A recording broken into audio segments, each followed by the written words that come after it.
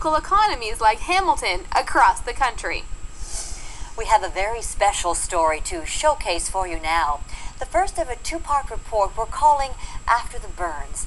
Dean Muse takes us into the world of the 43-year-old People's Choice winner at the Fashion Has No Boundaries Every Woman competition in Calgary. Kelly Falardeau is an overcomer with a beauty and a passion that's more than skin deep. When she was just 2 years old, a garbage fire on a family acreage changed her life journey forever. Well, I don't remember any of the pain because I was so little, but I remember my surgeries from anywhere from about 5 and up. And because once I was 5 years old, then I start remembering that. But I mean, I had surgeries when I got burnt. I had surgeries right up for, 3 months. Every 2 days I was in the operating room. And then I had surgeries every 2 years up until I was about 18.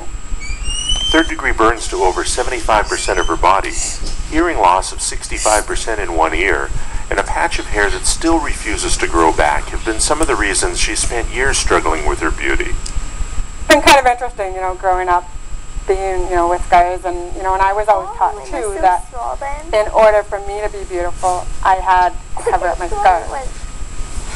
A friend of mine, we hung out, every day, and one day we got in a fight. I don't remember what, but it's probably something really silly. And then, so she called my mom ugly, and so her mom made her write a big apology note to me because I really don't like when people judge my mom, so. As I was growing up, I never had boyfriends. I always wanted them, but never had them because, of course, I wasn't the cool girl. And, and so that made it tough for me because all my friends were having boyfriends and I didn't. A husband that loves her, kids that laugh, play, and learn with mom and dad, and a renewed passion for life are among her favorite things that inspire her. Moving outside of her comfort zone and onto the fashion runway was a secret dream come true and a great part of her journey. Anybody who truly really knows me knows that this is definitely not something I would ever do.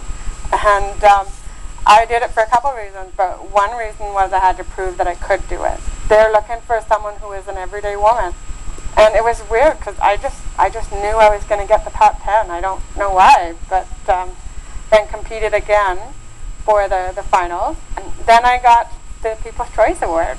At first I was a little disappointed I didn't win the whole thing, but then I was actually very excited that I didn't win because I really realized throughout the process that I really am not a model.